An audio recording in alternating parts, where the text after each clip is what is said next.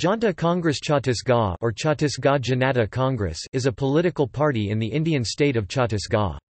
The party was founded by former Chief Minister, Ajit Jogi, after Jogi and his son Amit were expelled from Indian National Congress due to anti-party activities as well as sabotaging a bipole election in Antagare.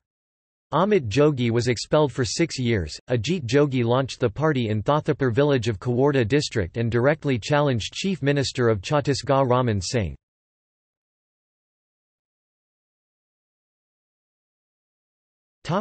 Chhattisgarh Assembly election 2018. The Janata Congress Chhattisgarh and Bahujan Samaj Party decided to fight in the 2018 Chhattisgarh Legislative Assembly election in alliance with each other. Later, the Communist Party of India also gave support to this alliance. The alliance strongly condemns the policies of both the main parties in the state, the Bharatiya Janata Party and Congress, and gives a new platform to the people of Chhattisgarh in the form of a third front. Ajit Jogi released the manifesto on stamp paper and says, "I am ready to go to jail if promises remain unfulfilled."